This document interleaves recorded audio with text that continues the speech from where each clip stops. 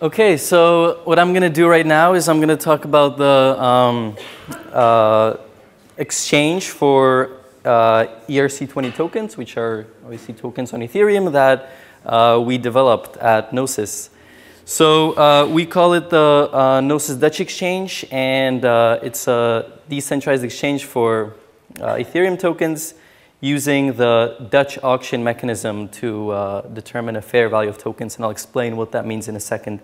So first of all, a small disclaimer, I did not make this presentation. I kind of read through it, and I'm pretty sure that I understand everything. So I do understand everything on the technical side, and the finance stuff. It shouldn't be very difficult. So let's start with an introduction of a traditional exchange that uses an order book and a continuous auction or a continuous exchange.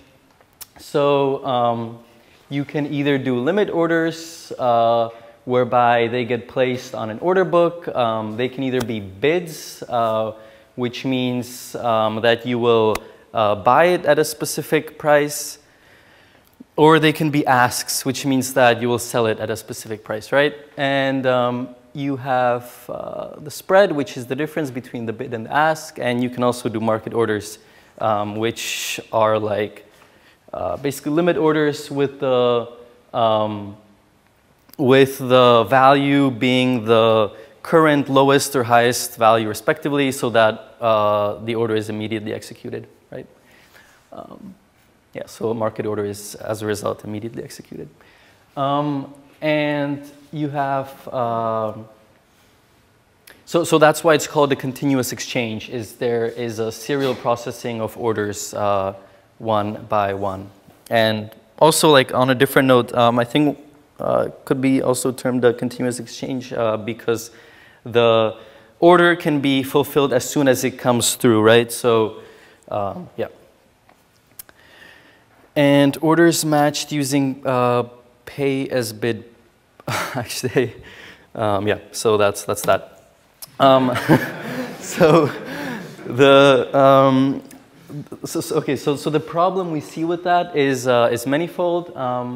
There is yeah. So the biggest problem of all is the possibility to front run, and that means.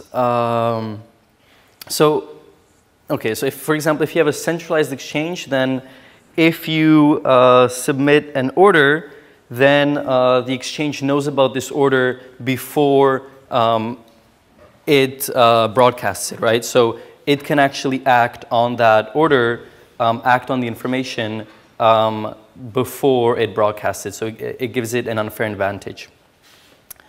And in the case of decentralized exchanges, like other ones than ours, a lot of them use a centralized order book.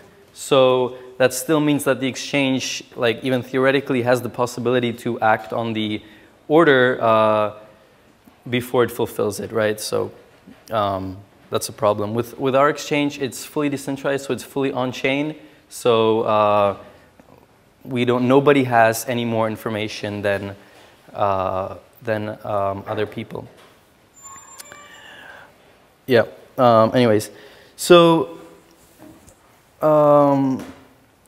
other disadvantages of order books include like you can have a high spread for like illiquid auctions, so they're not ideal for those either. And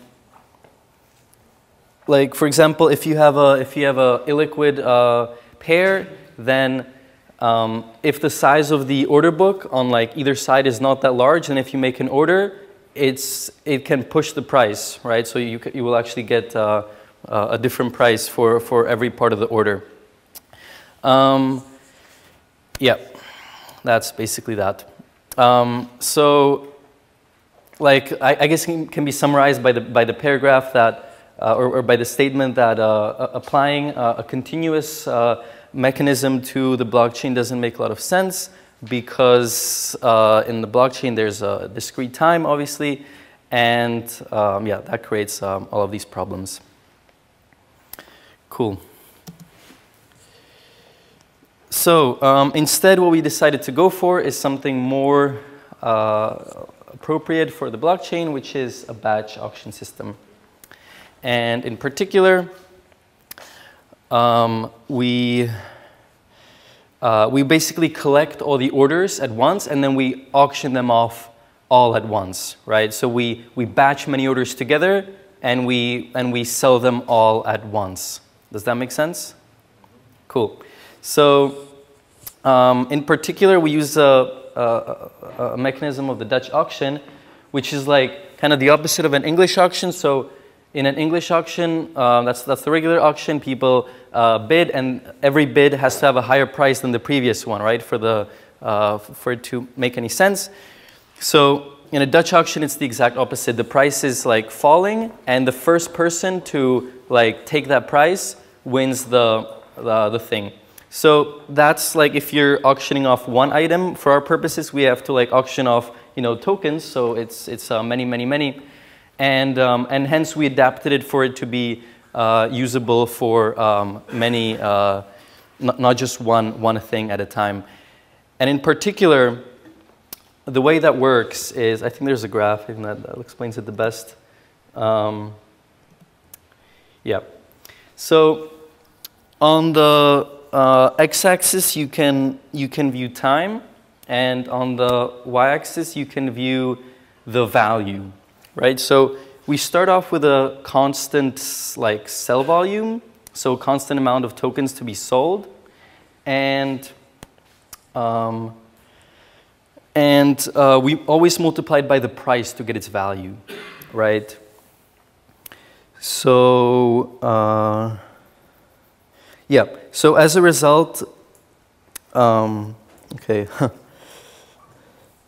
So we have two expressions, right? We have the sell volume and we have the price.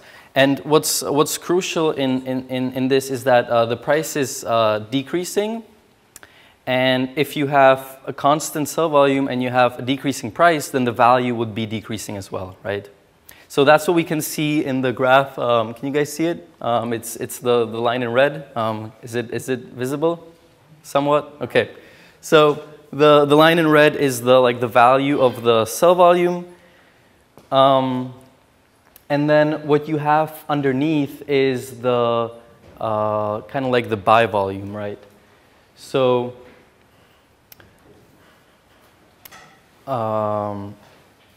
right, okay. Okay. So the price is like the sell volume in terms of the buy volume. So it's kind of like a conversion price between the two tokens, right? So as it's decreasing, the value of the sell volume is decreasing, and then you have the blue thingy, which is the buy volume, and that's increasing, and at some point it will match, right? So a necessary and sufficient condition for that is that there's at least one buy order, and as long as there's at least one buy order, then, you know, at some point, in the worst case, in a really long time, those will intersect. In fact, even if there isn't any buy order, they will intersect, because the way our price function works is that it actually reaches 0 after 24 hours. Does that make sense? So basically, they will intersect at some point always, and that's when we close the auction. What happens then? The bidders, or in other words, the buyers, they can claim the tokens that are being auctioned off, and the sellers, they can claim the tokens that the buyers sent as well. So, yeah, does that make sense? I think that makes sense. So let's see. Right. So what's actually very crucial here is that the price is the same for all the bidders, right? So it actually doesn't matter if you participated. Let me show you the graph again.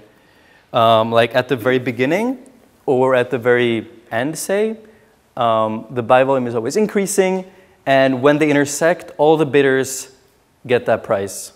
Okay, so everybody gets the same price at the end. Okay. Right. So actually, this is a very good illustration for for understanding how it works. So you have a 2x2 diagram, and you have, so prior to the auction, the sellers, they deposit the tokens, and then the auction starts, and then the bidders bid for them, right? So that's a very good summary of kind of the mechanism that I explained. Great. So, yeah.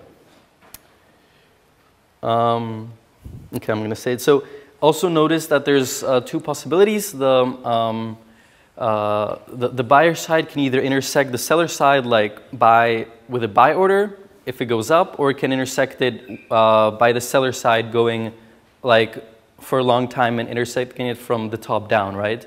So basically there's like two possibilities. Either a buy order can clear the auction, or it can be cleared what we say like with time. So yeah, that's that. Okay, so right, so the way it works is we have like, for example, Ether and token A, and there's always two symmetric auctions running at the same time. So there's going to be one where Ether is being the sell token, and the token A is being like the token that's bidded. And you have the opposite symmetric one where it's token A that's being the sell one, and Ether is being bidded. So we always run these symmetric auctions. And they always start at the same time. And when the second one closes of the symmetric pair, then after 10 minutes, we initiate the next pair. So that's kind of how the mechanism works. And there's a condition, which is that the next auction pair received a combined value of at least $1,000 worth of sell volume.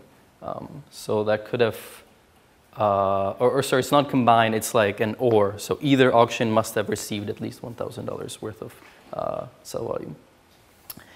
And I guess I haven't explained the price function, so kind of hinted to it. So the way the price function works is we always start at 2 times the closing price of the last auctions, and it decreases, and after 6 hours it reaches the past closing price, the previous closing price, right? And then after 24 hours it reaches 0. So I don't know, maybe it's better if I just really simply. So we have. It starts at like 2 times the previous closing price, and then after maybe something like this.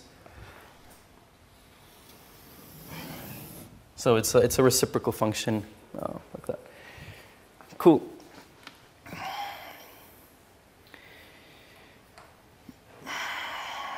Right. So yeah, I mean this diagram just summarizes what I explained, except for multiple auctions for multiple things after one another in sequence.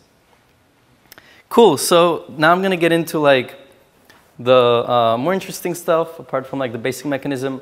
So you don't need any tokens, obviously, to participate in the exchange.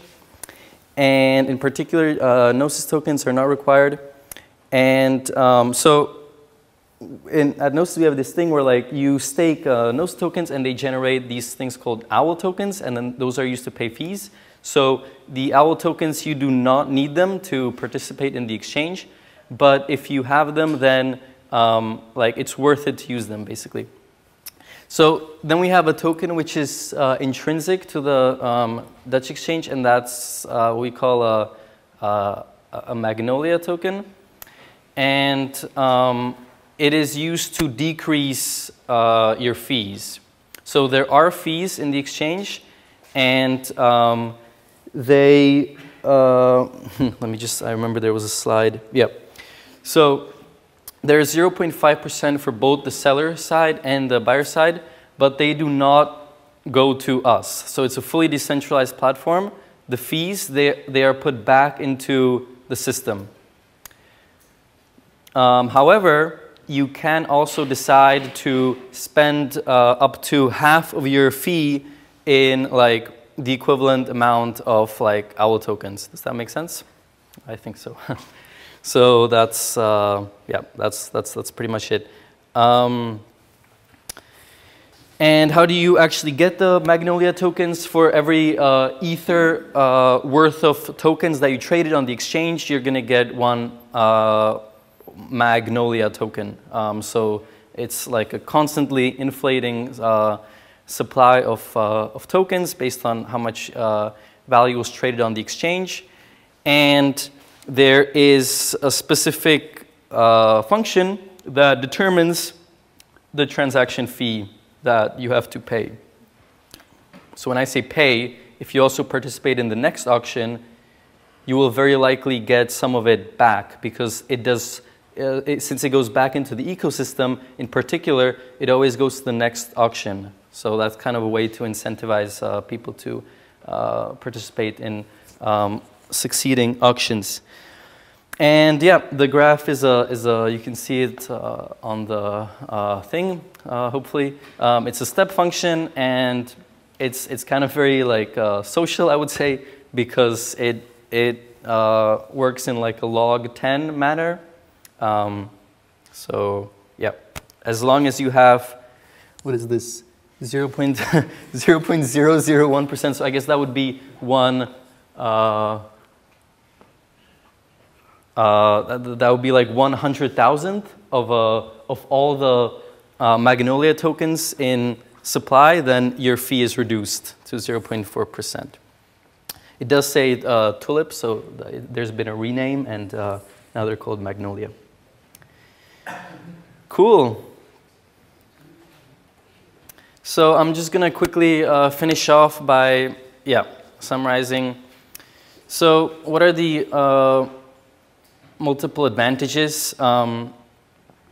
So there's since everything is on chain, there's no front running by any party apart from like, I mean, this is with respect to the underlying technology that we're using, which is Ethereum. So Ethereum itself might have front running issues, and we can't do anything about that, but it doesn't introduce any new ones because there's no centralization involved at all. Right. So yeah, I mean, I think it's like kind of a summary of what I said. So we think this also will like make it easier to determine a fair price, because it's an auction mechanism, and auctions are very well known to be very good at determining prices of goods. So I mean, this is kind of like financial stuff, but it's yeah. And a huge advantage, we think we worked very hard on this, is to make it very like gas efficient. So to make it to make it very efficient, and yeah, it actually turns out that it's that we did a good job.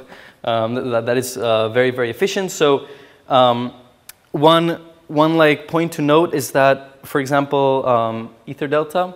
So if you or other order book exchanges, if you post an order, then it's very likely that multiple people will try to fulfill it at the same time.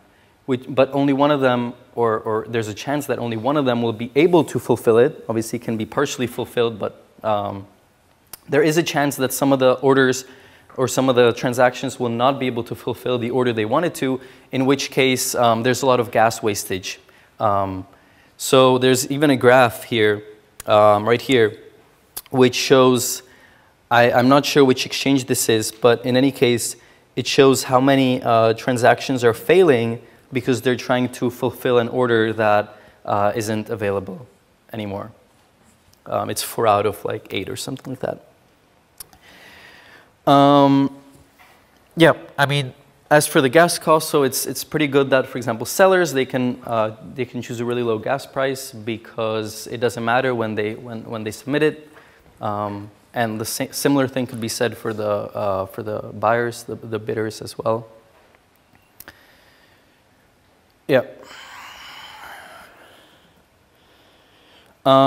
Oh yeah, and 2 more like huge advantages that we see of this model is that it allows smart contracts to use the platform, and the reason for that is that, like, for example, with Ether Delta, you have to sign. You have to sign the order, and then it goes into like a centralized order book. And smart contracts, they can't sign stuff because they don't have a private key. So in this model, even smart contracts can participate because they just have to call a function of our exchange. So we think that's really powerful, and it kind of like changes the concept of an exchange. It doesn't have to be just an exchange. It can be a platform where some contract might want to sell or exchange tokens, so they can do that using this as well.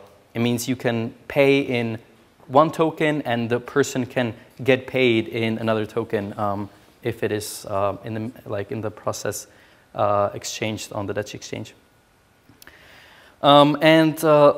Last of all, there's a on-chain price oracle which is actually one of the main reasons why we developed this is like to have a reliable on-chain price oracle for all the tokens, because with order books you can always like sequence the transaction so that you post a really, for example, high limit order, and then you fulfill it immediately yourself, which means that you will for a very short time you will change the market price of the token, and if you sequence your transactions in the right way, then you can take advantage of that for your gain, which means that the price oracle isn't reliable. Well, in this case, yeah, you can do the thinking yourself. There's no way to do that.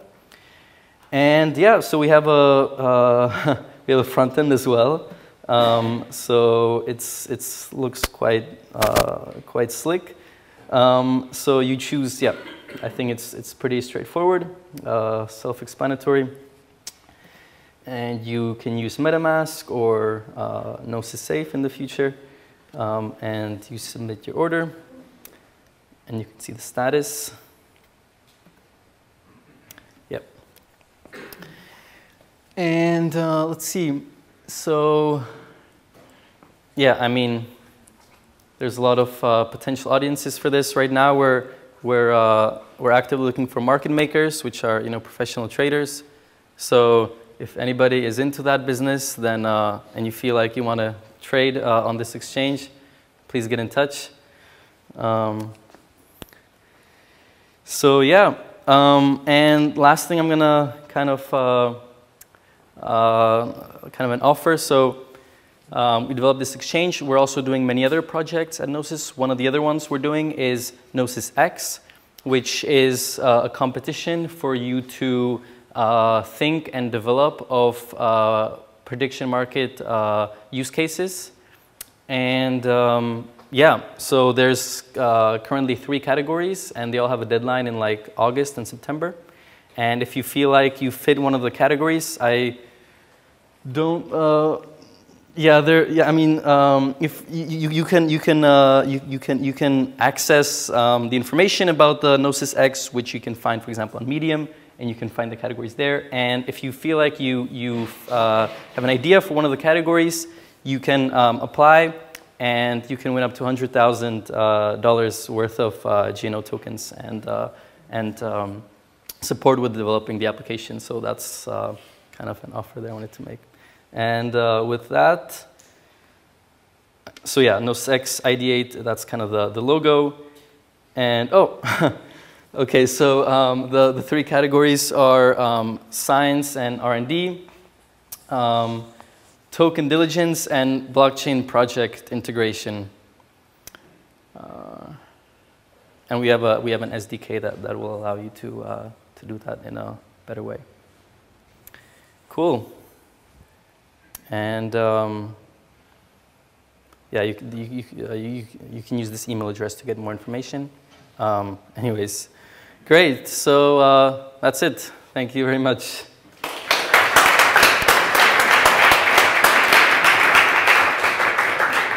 Yes, that's exactly what I'm here for. Please use the mic this time when you have questions, because it's much better finally for the live stream. Yeah.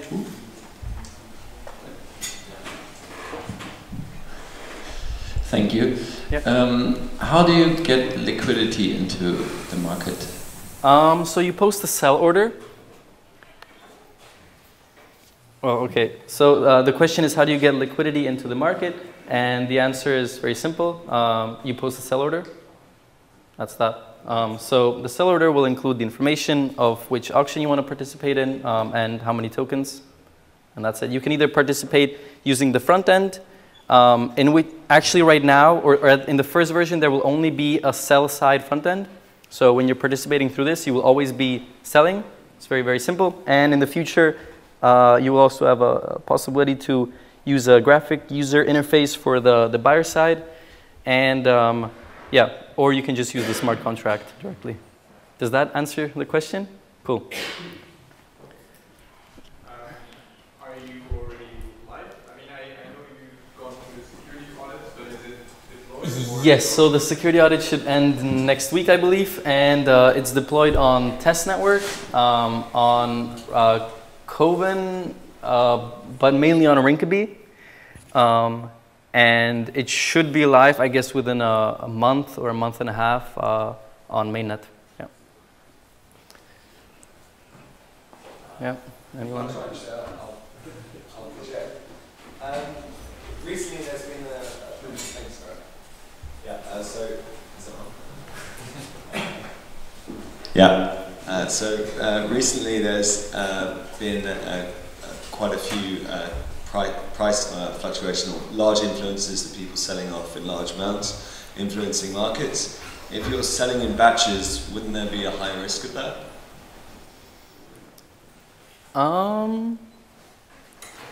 Would there be a would there be a higher risk of what? What's the question? So higher volatility? Yeah, exactly. Yeah. I mean, I don't see why. So, for example, if there was stock involved, right? If you did that, right? And yeah, markets would be quite affected of the. If I'm right in saying you have like a batch mechanism which shoots up, so there aren't any. Yeah. So in fact, I think the opposite is true. So the reason is that let's say you have an order book. I guess I'll just use a diagram. It's the easiest. So you have like an order book, and it looks, I don't know, something like this, whatever, right? And so suddenly when you start selling a lot, then like this stuff like always will move to the right, right? And it could like move very fast. You know, if this is very steep, then it will move very fast and the price will change a lot, right? Well, here, if you sell a lot, then it will not necessarily change the market price. Do you see that? So if you sell a lot in an order book, it will necessarily change the market price. But if you sell a lot in a batch auction system, it will not necessarily change the market price because you will just have a larger sell volume. This X will just be a much larger number. And, but there can still be sufficiently many buy volume so that the market price in theory could stay the same. Yeah. Cool. Yep. Okay, so I have two questions. The first one is probably the most important, is why you decided to rename from Tulip to Magnolia. I mean, Tulip was much better, sorry. The second one is just out of interest, how do you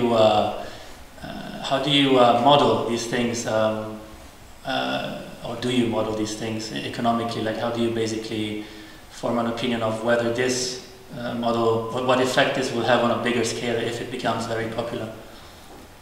Okay, so yeah, I'm going to start with the first question. I mean, I don't know. Like, I guess the reason was that Tulip, it kind of has a connotation of like a bubble, and we didn't want that. The second question was, how do you model this economically? What effect would this have on the financial system if this takes off and like if this model becomes like really, really prevalent? Well,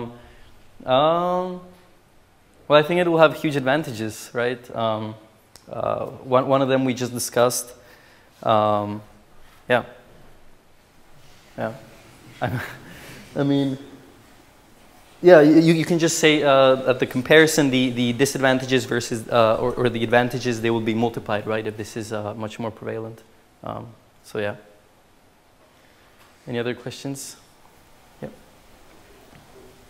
Yeah, thanks for the talk.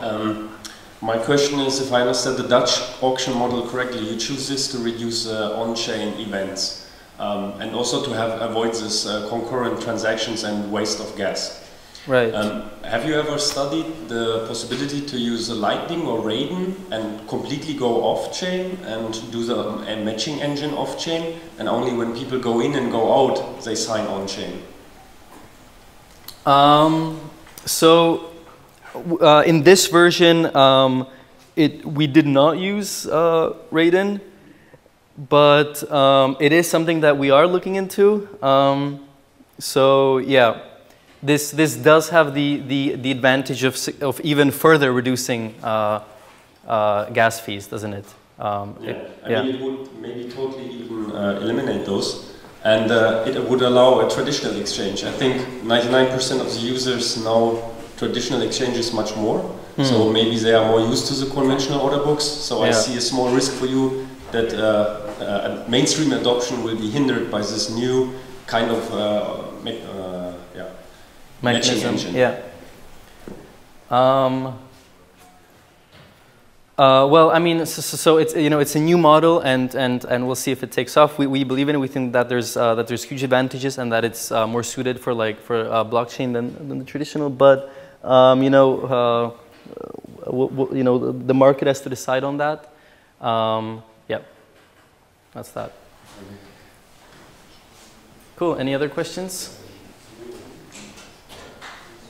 Yeah, one more question by gentleman in the third row.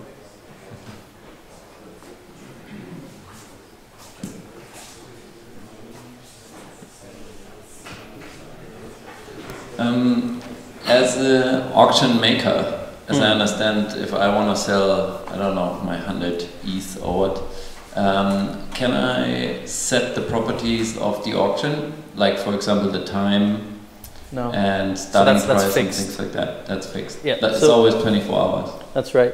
Yeah. So in order to aggregate all the liquidity, we don't divide it by having everybody start their own auction. Everybody just, all they do is they post a sell order, and we aggregate all the liquidity, and we have a uniform rules of the game that that all the liquidity follows. Cool. One more question over there.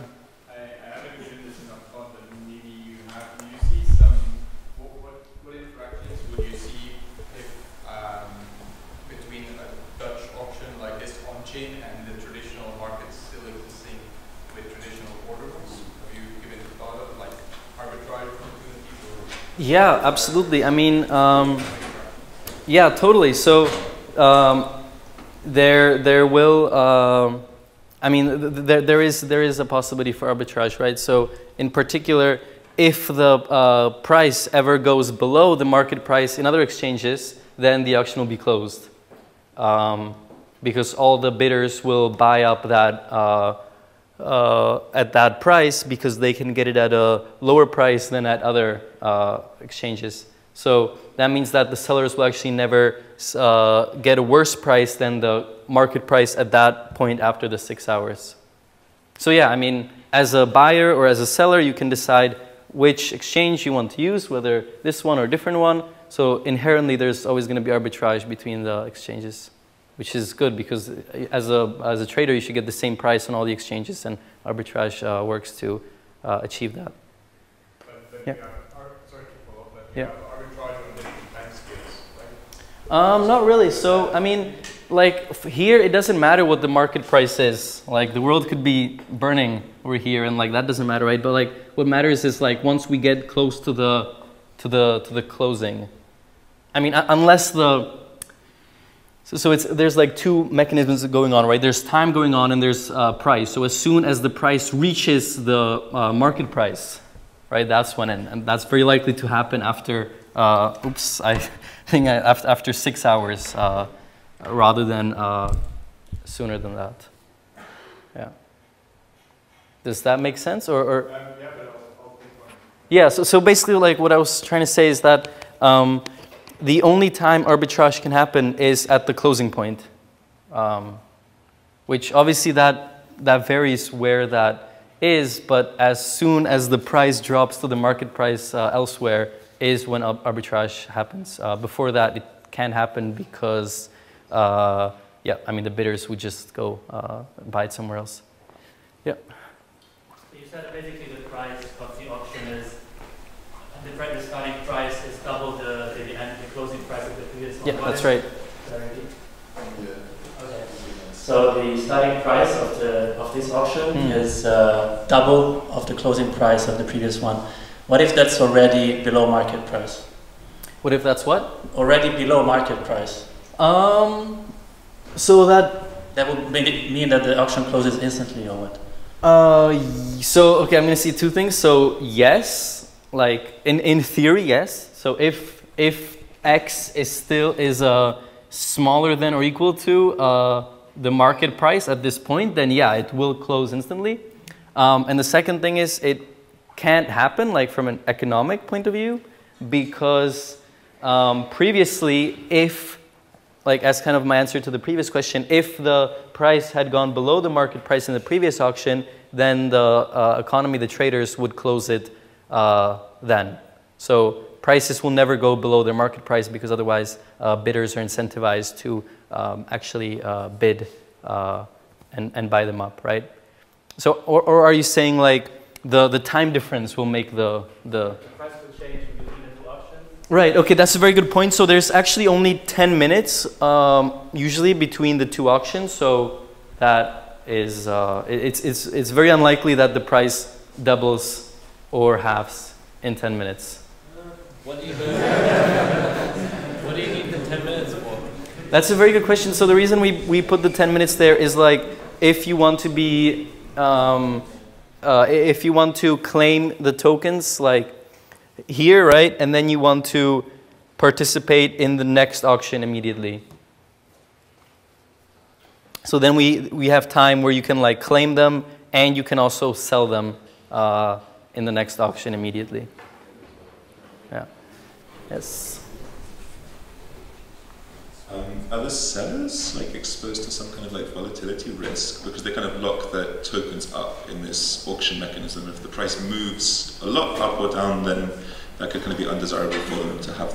So they might want to not sell them anymore. Yes, I mean obviously. So there are many advantages to this model. One of the possible disadvantages is, so let me start with the bidders. So the bidders or the buyers, they actually are like really well off, right? Because they come in like at the last whatever, and they get the tokens very, very soon. So very low lag and low volatility risk. The sellers, on the other hand, you are right. They will get their the tokens on average in 6 hours. So yeah, that's that we are aware of that. Like that is one of the disadvantages. Why should the sellers participate if they have this kind of risk? What are the incentives for the sellers? So it's like it's all the other it's all the things together, right? So you have a smaller chance for the exchange to front run. So basically, this mechanism allows you to get the fair value of the tokens because there's no trust needed. The miners, yeah. So there's no trust with respect to the protocol. Yeah. Any other questions?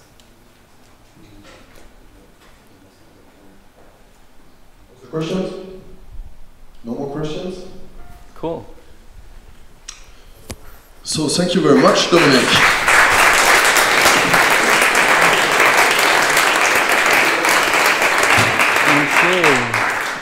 Thank you very much all for this great evening. Thank you very much the live peer team.